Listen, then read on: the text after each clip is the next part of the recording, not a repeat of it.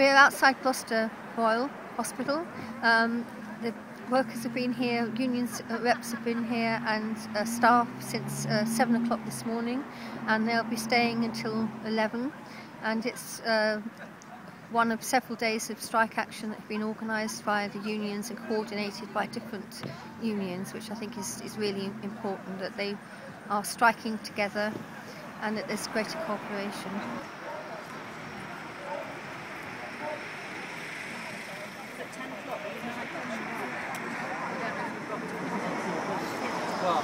So midwives haven't had a pay rise for the last 3 years. They've increased pension contributions. The birth rate has gone up. There's an increased complexity in the care that women need.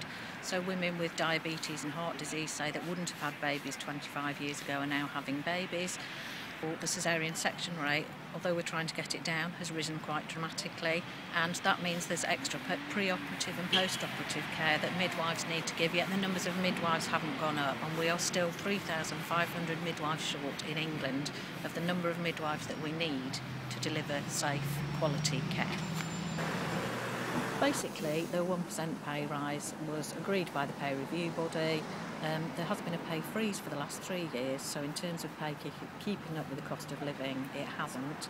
And this pay rise is not consolidated into pay, so at the end of the year it just disappears.